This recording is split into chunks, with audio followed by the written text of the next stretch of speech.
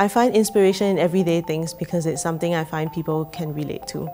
If I'm not a musician, I would be a hawker auntie or a cook. A lot of the music I write is interested in tiny details, and I find these little details that people tend to overlook and amplify them in my music.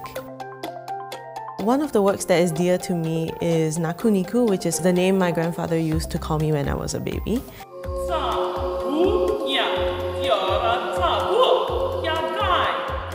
Because the New York virtuoso singers cannot speak Teochew, I had to anglicize some of the Teochew text.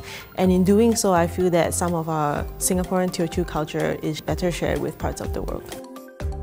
When working or teaching overseas, I advocate for Singapore composers and artists because it's important to come together and amplify the voice of Singapore in a world where other people have already found their voices.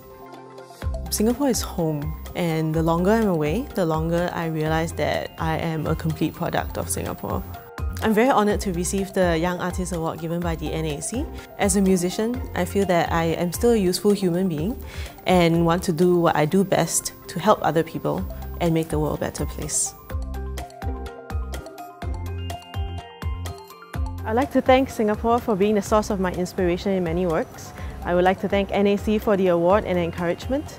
I would like to thank teachers, friends, musicians for all their support and guidance through my musical journey. And last but not least, I would like to thank my family for not giving up on me throughout this process. Thank you so much.